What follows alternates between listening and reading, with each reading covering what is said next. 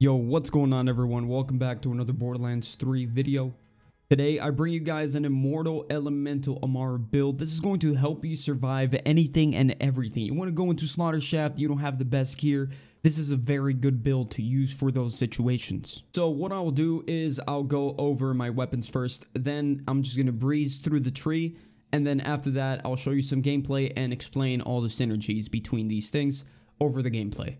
So as always, if you guys find this video helpful in any way, please help me out by hitting that like button. And if you want to subscribe for more content, that's completely up to you. So let's get right into it. For the weapons, I like to take an incendiary, shock, and corrosive weapons. For my incendiary weapons, I like to take a long musket. This weapon is very good up close. It is a flamethrower and a destroyed slash. For my second weapon, I like to take a brainstormer. This weapon, whenever you shoot an enemy, it creates lightning effect that affects other enemies, therefore doing more damage over time. Then I like to take a Linoge for the corrosive damage. This weapon is actually insane when you're very up close. Long range, it's actually really bad, but up close, really good weapon to have, especially against zealots, to destroy their first line of armor because it takes forever to destroy with anything else. And finally, I got an Omni Loader. This weapon instantly reloads all your weapons whenever this is reloaded. I got this idea from Eroctic, so big shout out to him. You can get this weapon in the mission called the Family Jewel in Eden 6. So whenever I run out of ammo in any of these weapons, I just switch to this one, reload it, and it reloads all my weapons. For my shield, I like to take a Transformer. Everyone who knows what this is by now. If you don't, I'm 100% resistance to any shock damage, and any shock damage I take is converted into shields. So essentially, I'm immortal if I just keep getting shot by shock damage. You can also do a little cheesy method and use a weapon that you could shoot your feet with, splash damage weapon with shock damage, and you can just replenish your shield every time you need to. For the class mod, I like to take a Phaserker. Now what this is going to do is give me extra 5 rush stacks. So in total, you have 10 from the blue tree plus 5, that's 15. And they are granted to you whenever you activate your action skill. So on action skill use, you gain your max rush stack. That is 15. And then you get 3% weapon damage per rush stack. So that's 45% extra weapon damage just with this class mod.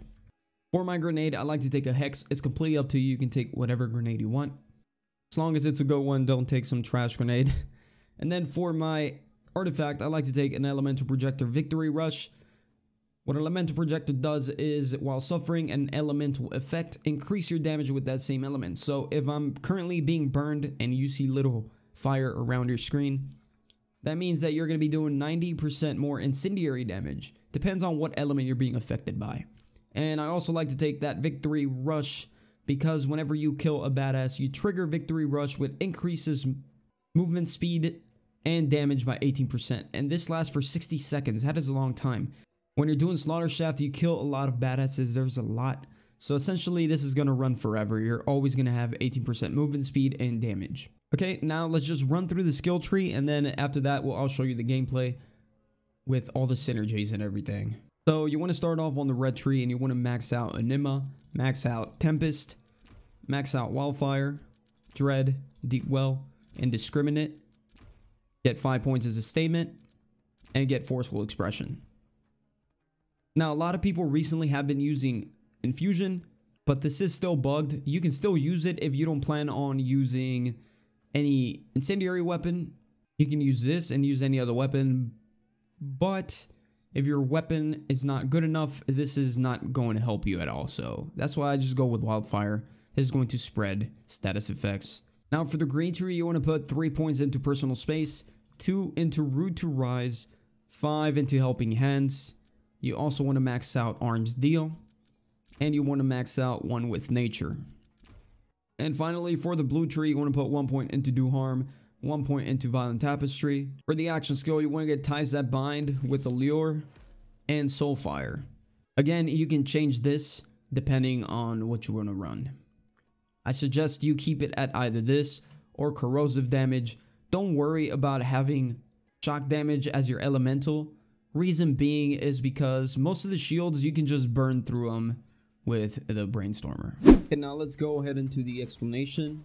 Enjoy the gameplay in the background, so let's just get into it. Ties That Bind will grasp an enemy and create links to nearby targets. These links are going to share 35% of whatever damage you deal to that grasped enemy.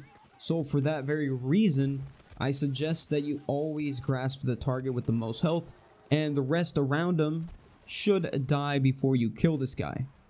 Allure will create a singularity that pulls the enemies in, and this is very helpful against mobs. It also pulls in barrels, so if there's barrels around, they can get pulled in and explode on the target.